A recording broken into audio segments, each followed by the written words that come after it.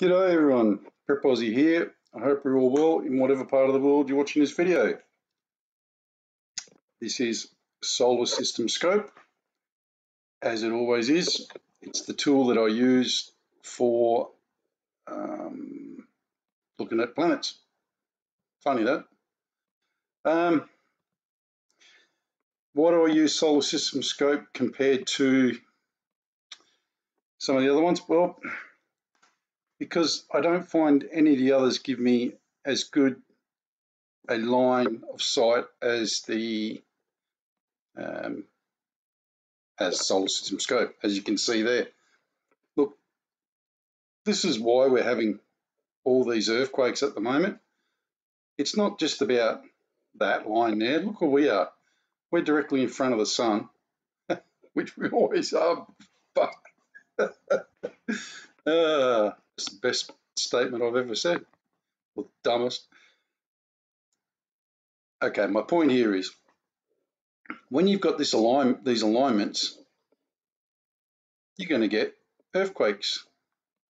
It's as simple as that, folks. You don't need 10,000 people to tell you. You just have to look at this and know that that's what's happening. Okay? Look, that's pretty clear, isn't it? Here's Earth here. Look, these planets are all in a line, and it's being squeezed by Venus and Saturn.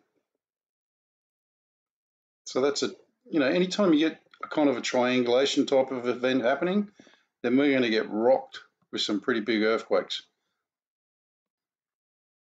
That's not rocket science, that's their sheer magnetism.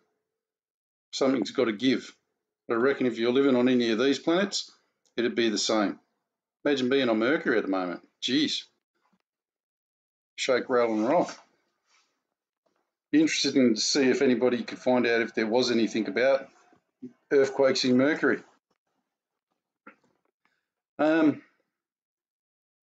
of the reasons I'm showing you this is I'm going to show you a video in a second, and it will be pretty revealing. I need to go back. I'll do it the easy way. Okay, 2038. I've set it for 2038, so you can see there. Now, at 2038, where is Australia at 2038? Let's go and have a closer look. Whoa, a little bit too close. Okay, you can't see it. The reason you can't see it is because it's under here. That's us there. All the way under. Down under. The great land down under. Okay, you can see the major cities: Brisbane, Sydney, Melbourne, Adelaide, Perth. Can't see Tassie, etc. Or can you? No, they don't even have the lights on. Lights are on, but no one's home in Tassie. All right. Now you can clearly see at that time of night, there is nothing.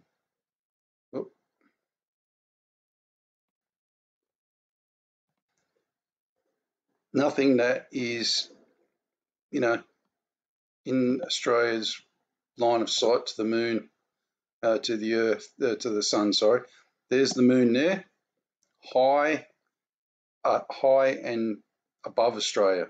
Okay. Now let's just zip around the other side there, which is always important, just in case. There's another planet that we can't see in the bottom of Australia. I can't see one. Can anybody else? No, don't think so, but let's just double check. Dwarf planets, got the planets. Let's put the constellations in there. Okay. Now, let's have a look at Earth with the constellations. Let me take those off for a second. I'll get back to where we where we should be. There's obviously no planets. The moon is at the back of Earth here, as you'd expect. Sun's over here. Does that make sense? It's a very high moon, as you can see outside when you go outside at the moment. The moon is a very high trajectory and getting lots of sunlight from, getting lots of illumination from the sun. Hate talking technical. Now, a couple of things to point out. If you're looking for Southern Cross at the moment, it is miles out. It's out here. Now, this, I've written to Solar System Scope. If everyone else wants to, all you have to do is actually go on one of these here. It says contact us or something. There you go. Contact the team. This is no way in the right position. It can't be. You know, like, that's the Southern Cross. I know it's south, but it's not supposed to be that far south. And also the point where I couldn't, even if I wanted to, bloody thing. Even if I wanted to, I couldn't see the Southern Cross at the moment because it's miles out. Not only that, it's pointing the wrong way. At the moment, the last time I saw it, the top end of the cross was facing that way and it was literally facing east. So if anyone can actually confirm that with pictures, I believe if you're going to confirm it, tonight's the night here in Western Australia because, excuse me, because we have probably the last night for a little while of non-cloudy nights. And it is definitely not cloudy tonight, folks. It's not cloudy really any night these days because we're in summer. And then that goes the same for over east. At the moment, you've got high temperatures, high clouds, and virtually no clouds. So please, please, please, everyone, if you can, and you've got a proper camera, go out and try and get a fixed position on the Southern Cross. Because it'd be interesting. I'd love to be able to send these guys a picture. I don't have a proper camera. All I've got is a BlackBerry phone. That's how old I am. I've still got a BlackBerry. All right, that's the first part of this. So as you can see, there's no real planets that are listed that are impeding Australia's view or in Australia's view at the moment out this back end, okay? Having said that, this is Mandra and this is Trig. Now this video is being done for a gentleman who gave me a heads up, a sub called Grant Perkins. Grant, this one's for you, mate. I'm shell shocked that nobody else has even picked this up. So I'm going to play the video.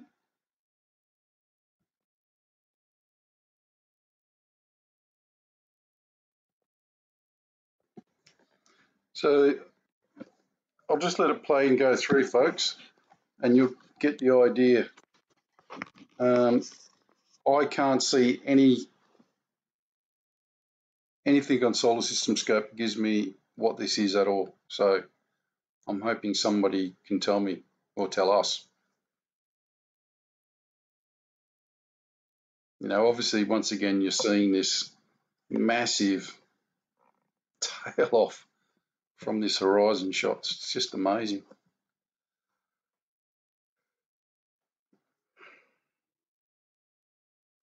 It even confuses the camera because the camera is supposed to go to black and white when the sun drops down, I'm guessing. It's programmed in, but you might have seen that it got a bit, went a bit funny. Okay. So now,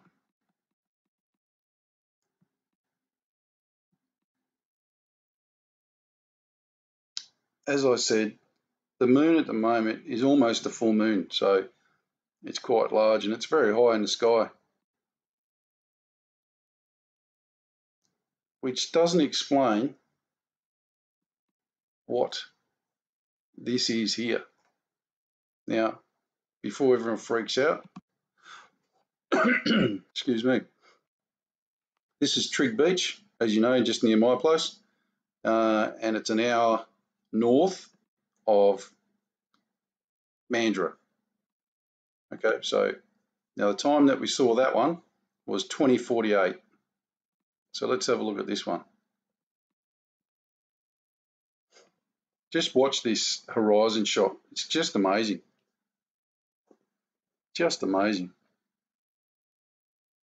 And this is, folks, when you go down the beach, this is what you're looking at.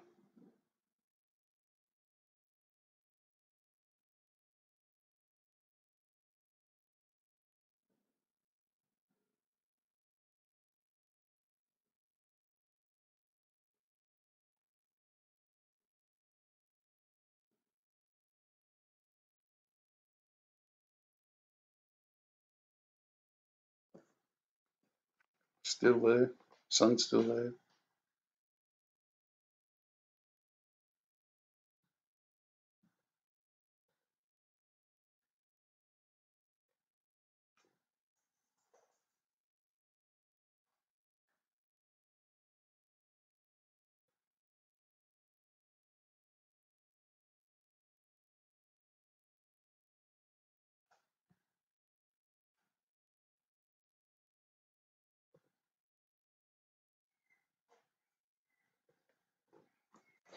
Can't see anything yet.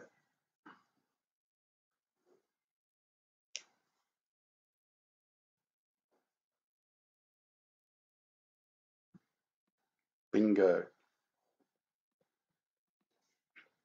So it's actually 1 hour later than Mandurah, but that is absolutely mental, because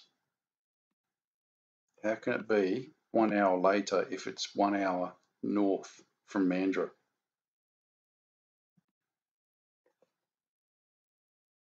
I'm not going to get a good picture of it anyway. That's it, it's fully exposed just about.